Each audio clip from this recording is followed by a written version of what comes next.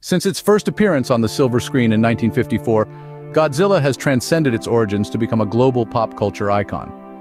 But what is it about this colossal monster that continues to captivate audiences worldwide?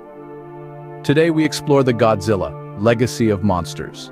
Born from the aftermath of nuclear devastation, Godzilla emerged as a symbol of the fears and anxieties of the atomic age. Its creators, Tomoyuki Tanaka, Ishiro Honda, and Eiji Tsuburaya, envisioned Godzilla as a force of nature, embodying the destructive power of nuclear weapons. Over the decades, Godzilla has undergone numerous transformations, from a terrifying force of destruction to a defender of Earth against other monstrous threats.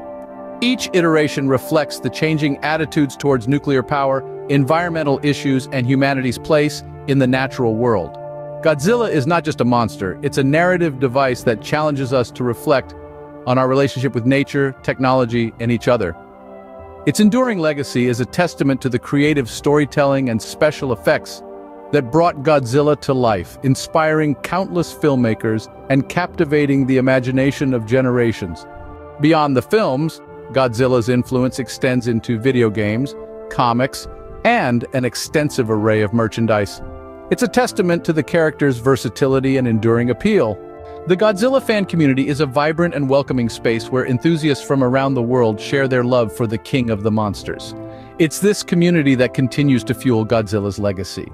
Godzilla, Legacy of Monsters is more than just a story about a giant monster. It's a reflection of our fears, hopes, and the indomitable human spirit. As we look towards the future, Godzilla's roar will continue to echo, reminding us of the monster's undying legacy. Thank you for joining us on this journey through Godzilla's storied legacy. Until next time, keep watching the skies.